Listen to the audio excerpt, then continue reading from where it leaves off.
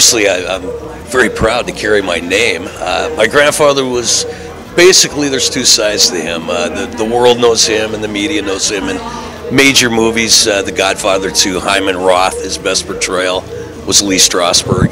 And now we're at the point of this side of him, the artistic abilities and interest that he had. The Riviera was his first big project, total project of 50 years of his life poured into this casino with Batista at the time. And for 3 years, as you see today with Havana Crossing and the Midcentury furniture line that Stanley is rebirthing.